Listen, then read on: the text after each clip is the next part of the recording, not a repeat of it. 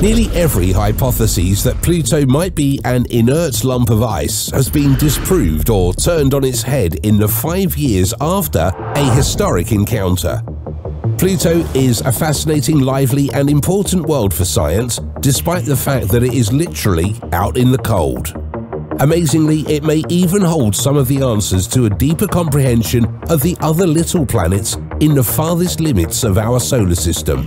What are the most fascinating, odd and unexpected discoveries that scientists have made regarding the Pluto system? Let's find out. Pluto appears to have taken the adage "always follow your heart" literally. A massive million-square-mile nitrogen glacier makes up Pluto's heart, one of the distinguishing characteristics that New Horizons saw on approach and captured in high-definition images during the flyby. Sputnik Planitia, the left ventricle of the heart, essentially forced the dwarf planet to rotate so that the basin now almost exactly opposes Pluto's moon, Charon. True polar wander is the process through which a planetary body modifies its spin axis, typically in reaction to significant geologic processes. The location of Sputnik Planitia is not by chance. It's a cold trap where a sheet of ice at least 2.5 miles, that's 4 kilometers thick, has been formed through nitrogen ice accumulation. It physically tilted the dwarf planet so that the basin aligned closer with the tidal axis between Pluto and Charon due to the continual imbalance of that large mass and the tidal yanks and pulls of Charon as it orbited Pluto. It is also believed that this event caused the several enormous faults in Pluto's crust that zigzag across significant areas of Pluto, as well as cracks in Pluto's surface. The basin is believed to have developed closer to Pluto's North Pole and to the northwest of where it is now. And if ice continues to build up on the basin, Pluto will keep turning around. However, there's more to that tale. Pluto's surface is likely covered by a large ocean of liquid water. Sputnik Planitia may have been reoriented by more than just ice that had been collected. Scientists believe that the heavier mass may be an ocean of water, since data from New Horizons observations of the basin suggests that it may have been affected by a heavier mass beneath it. That finding was astounding. As with Titan, Europa and Enceladus, it would turn Pluto into an elusive ocean world. There are numerous more lines of evidence that hint at an ocean beneath Pluto's crust, such as tectonic formations visible in New Horizons images. A Kuiper Belt object that was 30 to 60 miles, that's 50 to 100 kilometers across, likely struck Pluto some 4 billion years ago, carving out a significant portion of its icy crust and leaving only a thin, weak layer at the basin's floor. This impact resulted in the formation of Sputnik Planitia. The weak crust of the basin was likely invaded from below by a subterranean ocean, and later the thick layer of nitrogen ice that can be observed there today was deposited on top. Recent theories based on photographs of the planet hypothesize that Pluto may have formed quickly and violently, creating this liquid ocean. Pluto's liquid ocean is still liquid, which suggests that the planet is still tectonically active. Massive faults sever about 2.5 miles through Pluto's frozen crust and extend for hundreds of kilometers. However, one of the only explanations offered by scientists for how Pluto acquired such fissures is the progressive freezing of an ocean beneath its surface.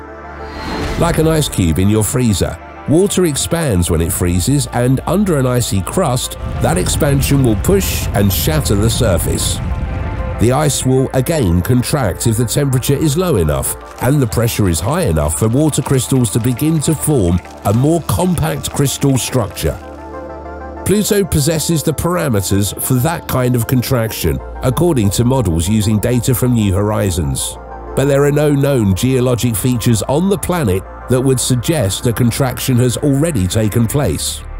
According to scientists, this indicates that the deep water is still undergoing freezing, which could result in the formation of fresh surface faults. If Pluto is an ocean world with active life, it is possible that the Kuiper Belt has other ocean worlds among its dwarf planets, greatly increasing the number of locations in our solar system that could support life. Although Pluto's liquid ocean probably still exists today, scientists believe it is mostly cut off by ice, with the exception of the region directly beneath Sputnik. That means it most likely doesn't make contact with the surface today, but it might have in the past though, through a volcanic process known as cryovolcanism. Pluto had a history of volcanic activity and still might. However, it may not be volcanic in the sense you may expect. On Earth, molten lava spews, dribbles and bubbles and explodes via volcanoes perched kilometers above and jutting out from the waters, like those in Hawaii. On Pluto, however, there are multiple signs that at different times a form of icy, slushy cryolava has spilled over the surface. They refer to it as cryovolcanism. Two massive mountains south of the Sputnik Planitia, Wright Mons and Picard Mons, both have deep center pits that are thought to be the mouths of cryovolcanoes that are unlike any others in the solar system.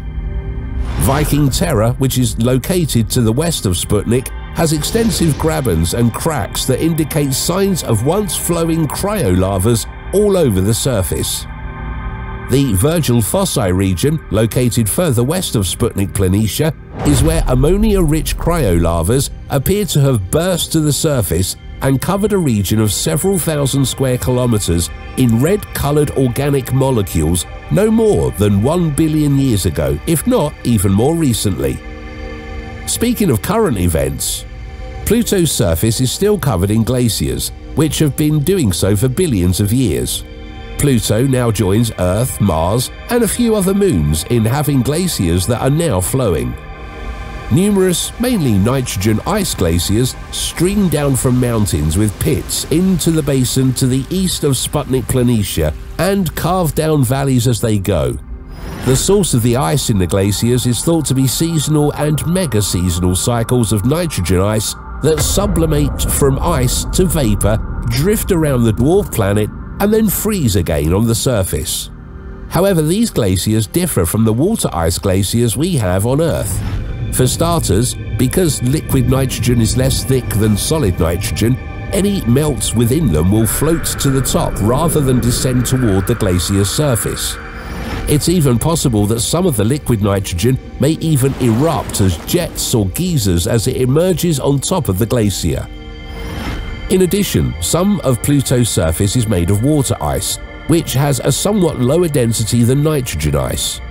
Some of those water ice rocks will rise up through the glacier and float like icebergs as Pluto's glaciers sculpt the surface. Sputnik Planitia, the largest glacier known to exist on Pluto, measures more than 620 miles, that's 1,000 kilometers across, or roughly the size of Oklahoma and Texas put together. These icebergs can be seen in several images taken by New Horizons of Sputnik Planitia. Meanwhile, the atmosphere of Pluto is slowly disappearing. A recent study suggests that the gases surrounding Pluto are now dissipating and turning back into ice as the dwarf planet moves farther from the Sun. Holding on to your atmosphere as a celestial body isn't always easy. Just ask Mars, and the new study suggests that this is happening right now. With only a trace amount of methane and carbon monoxide, Pluto's atmosphere, which is already on the thin side, is primarily composed of nitrogen. The atmosphere appears to be fading as a result of nitrogen freezing up once more as surface temperatures plummet. Utilizing occultation, which involves utilizing a far-off star as a backlight for telescopes on Earth to observe Pluto, the judgment was made. It is a tried and true observation method that is frequently employed in astronomy. According to planetary scientist Elliot Young of the Southwest Research Institute, SWRI in Texas, scientists have been using occultations to track changes in Pluto's atmosphere since 1988. Small changes in temperature cause large changes in the bulk density of Pluto's atmosphere, which is formed from the evaporated ice on the surface. The dwarf planet currently completes one circle of the Sun in 248 Earth years, traveling as close to the Sun as 30 astronomical units (AUs), or 30 times the distance between Earth and the Sun at one point. However, when that distance widens, Pluto will receive less sunlight and experience colder temperatures. The increase in atmospheric density seen in 2015 is probably the result of thermal inertia, or leftover heat trapped in the nitrogen glaciers that have a delayed response to the enlarging distance between Pluto and the Sun. This can be compared to how the Sun warms beach sand. High noon is when the Sun is at its brightest, but the sand continues to absorb heat throughout the afternoon, making late afternoon the hottest time of day.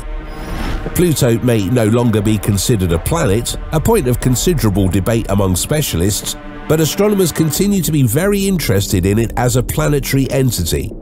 We are always learning new things about this far-off rock. The planet may appear brighter in the sky if it eventually freezes and falls, because it would reflect more sunlight. Also, the lack of small craters on Pluto and Charon has important ramifications. It's kind of common in space to discover craters on the surfaces of planets. The fact that neither Pluto or Charon contains many tiny craters, nearly all of them are large, is the only unusual feature of the Pluto system. The fact that there were fewer small craters than anticipated startled scientists, because it implied that there are also fewer smaller Kuiper Belt objects than anticipated. These findings help us understand how the solar system came to be, since they provide information on the population of smaller objects that make up larger ones, like Pluto and potentially even Earth.